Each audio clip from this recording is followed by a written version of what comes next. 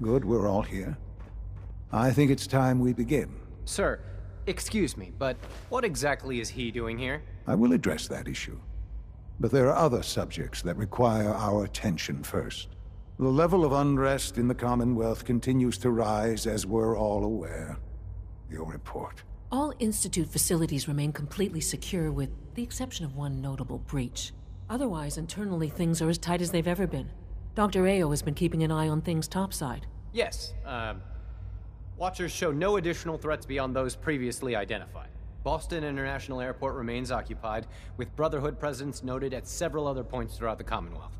Intelligence suggests that this railroad continues to operate and is becoming more ambitious. SRB agents are monitoring all known situations, sir. Very good, thank you. It's clear that our safety needs to be the primary concern going forward. To that end, where are we on Phase 3? Sir, are you sure this is the time to be discussing it? Given, well, considering all parties present? Ah, yes, that's true. Have you heard anything about Phase 3?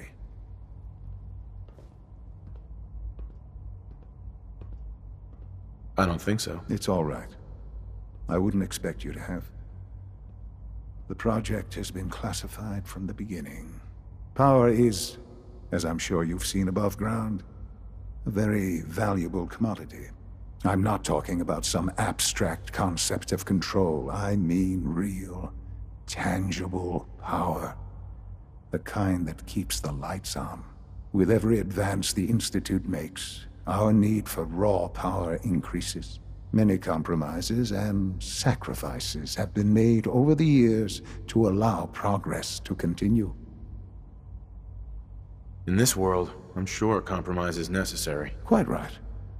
For sure. Phase 3 is simply the activation of a nuclear reactor that can provide enough power to the Institute now and forever. It will ensure not just our survival, but our prosperity. Sounds like an important step. That's the reactor is and to how you will help. Sir. Yes, Dr. Ayo. Previously, we would rely on Kellogg for above-ground operations, yes? Well, he is gone.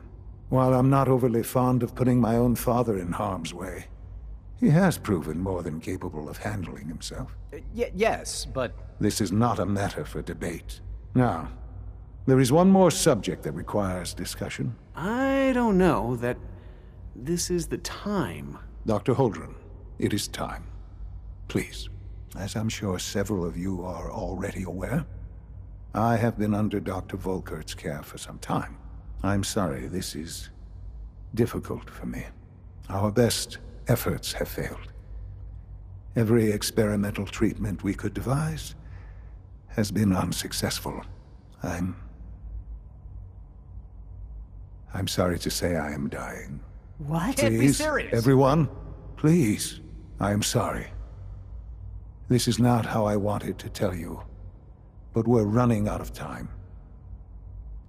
There must be something we can do to help you. The only thing that matters now is continuing the Institute's work.